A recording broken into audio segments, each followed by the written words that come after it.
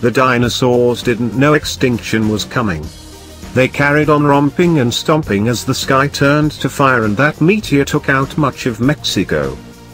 In a similar vein, we doubt anyone at Aston Martin has been brave enough to tell the venerable Vanquish that it's living at the far end of an overdraft of borrowed time.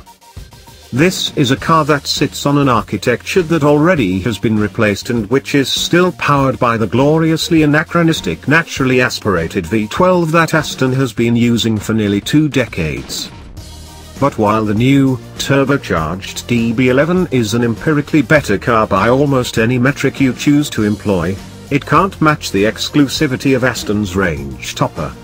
Buyers who opt for the Vanquish will have to find an extra $80,000 to get a car with less equipment and less power than its supposedly junior sister DB11, which costs only $214,820.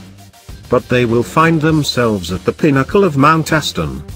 It's impossible not to see the continued appeal of this grandest of grand tourers, a car that makes a Bentley Continental GT look like something bought at Sears.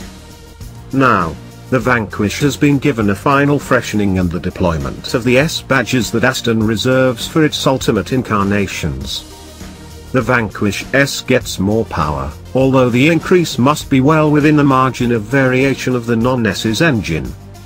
A fractionally freer-flowing intake system aims to sharpen the top end in the 5.9-litre V12 and takes the output rating up 12 horsepower to 580 horsepower, still 20 horses less than the new twin-turbocharged V12 in the DB11.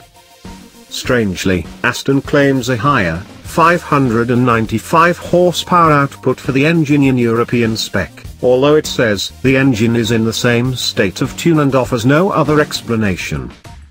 Changes made to the Vanquish S's chassis, although modest, have had a greater, and counterintuitive, effect. Spring rates have been stiffened by 10%, these on top of the 10% increase the Vanquish was given in 2015, and there's also a brawnier rear anti-roll bar and firmer suspension bushings. Yet expectations that this toughening will increase the hardness of the Aston's core seem off the mark. It actually feels noticeably more compliant than before, riding out bumps and rough or road surfaces with impressive disdain.